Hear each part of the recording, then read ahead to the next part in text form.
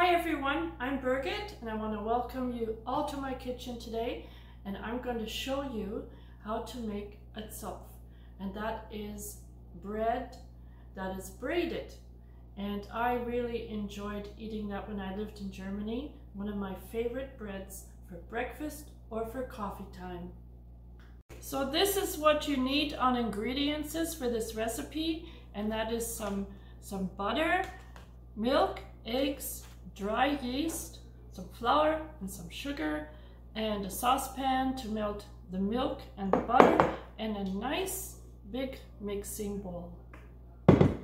First you're going to put 150 grams of butter in this pan, or 2/3 of a cup. If the butter is salted, please melt it separately and don't put it with the milk. So I weighed out my butter here, and I'm going to add 2 cups of milk, and then I'm going to warm that all up so that the butter is melted.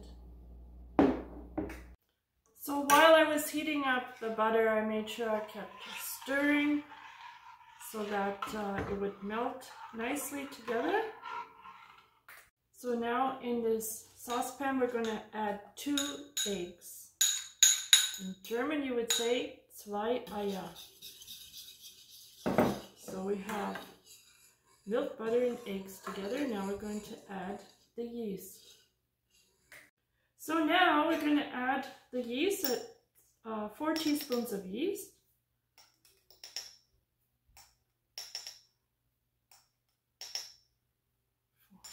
Okay, for my German friends, this was trockene Hefe, dry yeast, dry active yeast. And now we're going to add some sugar. So I'm going to add 3 tablespoons of sugar. In German you would say Zucker. 3 Esslöffel Zucker.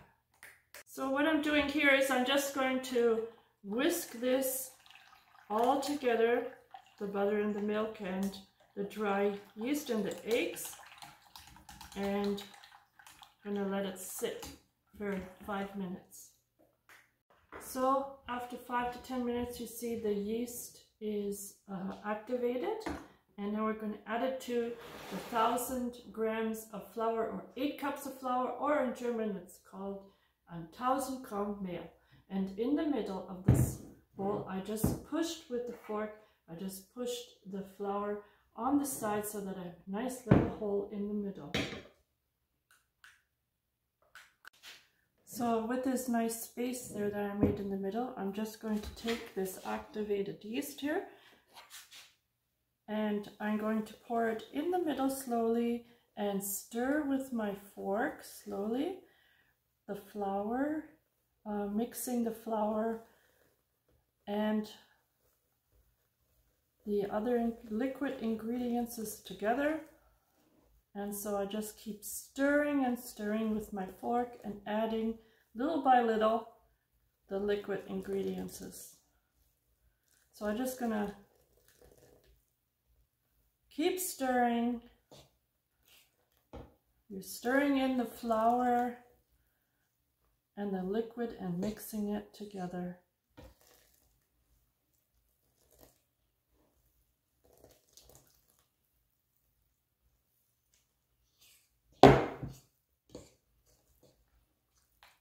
So I did as much as I could with my fork, and now I've put on my sanitary gloves. Some people don't like to use gloves, but I do. And so I'm going to continue mixing the flour together with the liquid ingredients until I get a nice texture. So I'm getting there. I keep just turning it and pressing down, and turning and pressing down. This does not work well in a mixer because it's a very dense dough that we have here. I just want to show you how it looks, and the bowl is practically dry.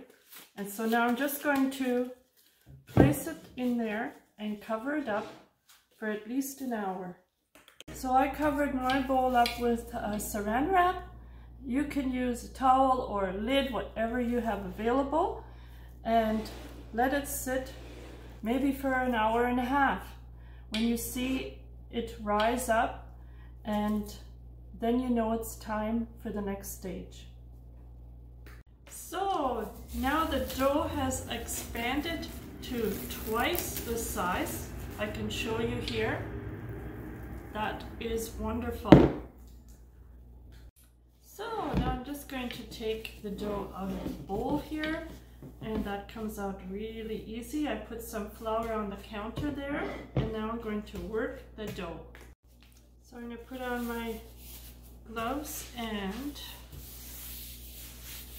spread some flour. So I'm just going to work the dough like this, pressing down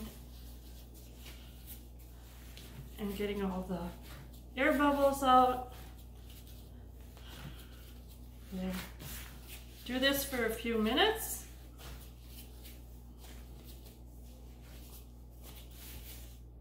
So what I'm going to do now is cut a little piece off the end here, like that.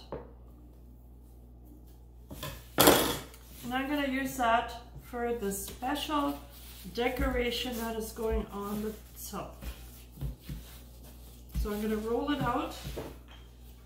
Have some flour here. Roll this out. So what I'm going to do now is make some round pieces. I'm going to use this glass here, and I'm going to cut out some nice round pieces here. See if I can get 5 in here.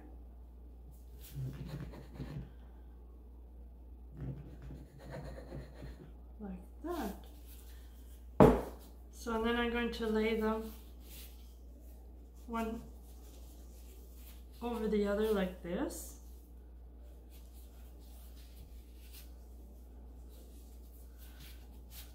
That. And I have enough to do maybe 2 more of these round pieces.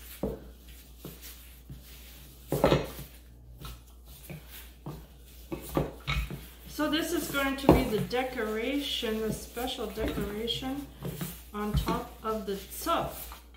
And you're going to see in a minute what it's going to be. So I'm making 2 more, so that'll be 7 round pieces.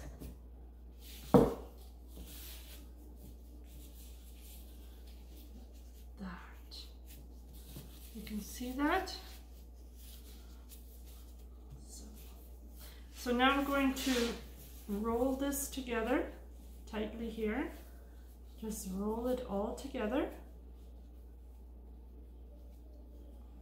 like that. And then I'm going to take my special knife here and cut this right in the middle in half like that.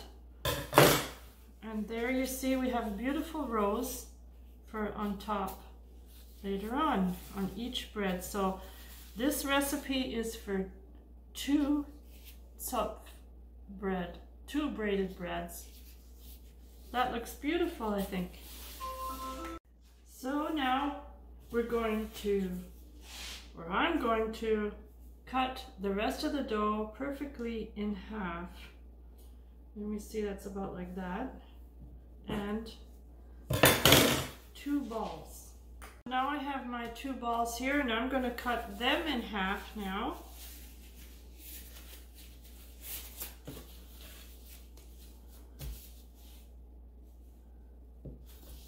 So then I'll have 4 equal balls. 4 pieces here, like this.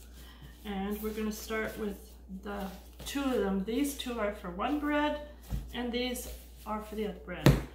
Okay. So we've got these 2 pieces, and we're going to roll them out into 2 long pieces. So now you've rolled out 2 long pieces exactly the same length, and you're going to cross them over like this. Okay everyone, you have this X in front of you. Now this is the hardest part, for me the hardest part too to remember. So this is one line and this is one line. So on this line here, you take the first one and you put it in the middle. And you take the other end of it and put it towards the outside. Now you've got this line here. You take the first piece, put it in the middle, the second piece on the outside. Now you've got this piece here in the middle here, and the other piece on the outside. Now you put this one in the middle, this one on the outside, this one in the middle, and this one goes over here, I think. Okay, now this is the end part where you just tuck everything together the best you can. This is how it is. And now I'm going to tuck this under a little bit and make it flat here on the end, flatten this out a little bit, because there I'm going to put this beautiful rose design that I made before. Flatten it a little more here so that it'll fit right on top on the end. And now we're going to put egg yolk on top, brush some egg yolk on top of it. So everyone, I'm going to just brush some of this, in German you call it Eigelb, egg yolk on top here. And you see that the first one that I did has already risen a little bit, expanded a little bit. So I'm going to preheat my oven just at 100 degrees and turn it off so that my bread here can rise nicely. And I'm going to let it sit for another hour before I bake it at 380 degrees, and we'll see. It could take 20 or 25 minutes till the bread is done, but for now it's going to just rise for another hour. So I just let this dough rise for an hour. It was sitting in the oven and you can see it's looking fantastic, and now it's going to go in the oven to bake. So now I'm going to preheat my oven with conventional bake at 380, and yeah, I have a gas oven, so it could be different with your electric oven. So now I'm going to put both of them in the oven, and I'm going to set the oven at 22 minutes and see if it's golden brown. Like I say, with an electric oven it could be different timing. So now the bread's finished. I took it out after 25 minutes of baking, and I think it looks great. I haven't done this for a long time, and so I'm going to wait for an hour for it to cool down, and then I'm going to try a piece and show it to you all. I'm just having a late snack trying the zopf bread. It tastes very good, and it's excellent for breakfast with butter and jam on it. It's not as light and fluffy as the Easter bread that I did last week, but it does have good flavor. And I just want to thank you all for watching. I hope you enjoyed this recipe, and please join me again in the next video.